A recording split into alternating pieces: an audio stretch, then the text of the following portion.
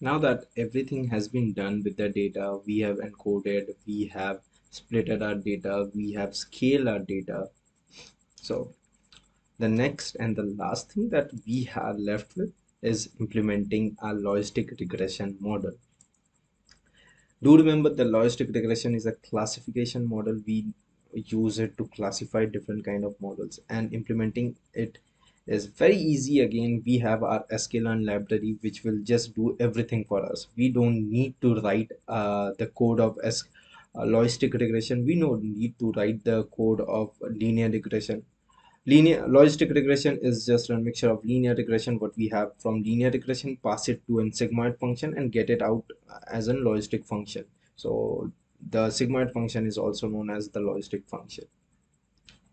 Now let's implement our machine learning model. Let's create our model. So from sklearn, we are going to call it out from the linear model. So from sklearn linear model, we are going to import logistic regression. Let's check it out. So everything is just fine.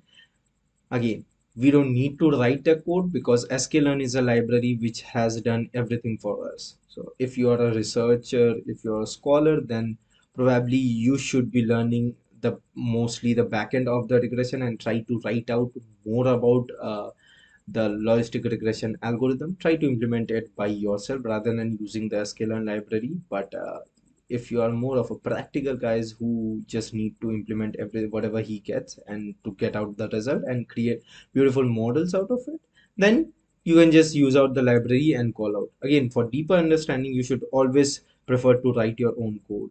But as of now, let's go on by sklearn. Let's create a class object. So let's create classifier. Classifier is equal to logistic regression, and let's keep the random state again 0. Again, we have different parameters over here. We have penalty. Let's look into different parameters. We have penalty, we have dual false fit intercept, which is by default kept true, intercept scalings, class weight if you want to assign to a particular class, random state which I have mentioned 0, so solver LGFGS, max iteration, the number of iterations that we are going through is 100, multi-class auto verbo 0. Okay, if this is a multi-class problem, so it is automatically checked, but if you want to mark it by manual, you can also check it. Verbose is 0, won't start, and jobs L1 ratio. So we don't need to mention any one of these as of now. We are just implementing a very simple logistic regression model. Successfully, you have created the object for logistic regression. Now we need to fit it out. For that, again, classifier dot fit, and over here I am going to pass xtrain, and let's pass our ytrain. Xtrain and ytrain. Oops, there's a typo. Okay, so our linear regression model is set from the training data, that is xtrain and ytrain. If you want to ever check the value of xtrain and ytrain, you can always check it out. So copy xtrain, paste it out. You can check out all the values of this. Again, this is scaled data, and let's pass out forward. So for the first value we have 0, for the next one we have 1. Now this might look very much unreadable for you because all of these is scale data and ytrain is absolute values, that is zeros and 1. So the next thing that we need to do it is to predict out from our testing data, and then evaluation of our model, that is checking out how good our model is. So let's start by first getting out the values. So for that, what we can do is we can create an array first of all. So let's first create ypred is equal to classifier. Okay, classifier dot predict, and what it will do it is it will take all the values of x test and help us to pred.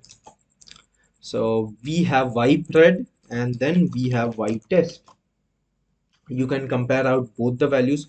Y pred is the prediction values that our model has given us. So y pred is the predicted value by our logistic regression model, and y test is the real values which we have observed. So this is the testing values which is used for evaluation. Now what we can do is we can just concatenate both of them side by side and check both the values, as this might be quite unreadable. So let's do np dot concatenate, and let's pass ypred first of all. Ypred dot reshape, I'm going to reshape it in the needed format which we need. So we need in a single uh, vertex. So len, we are going to pass ypred. Okay, so and 1. Okay, so we have got the needed value that we need. So ypred 1, if you want to ever check it, you can always check it out. Let's check this value. What it does, it will just give it in a single vector. Okay, single dimensional vector. We don't have it, so it has been reshaped. And the same thing I'm going to do with y test. So I have this value, and after that the same thing I'm going to do it with y test. Y test dot reshape, and first pass len and then pass y test, and let's pass 1 with it. Okay, let's pass 1, and I guess it went down, so it's comma 1. Okay, so we got the value. So both had been concatenated and the axis has been put equal to 1. Yes, axis is equal to 1 for better reading. Okay, so over here we have the prediction value in the first column, and in the second column we have the test values. So 0 0 which is equal, 0 0 which is again equal.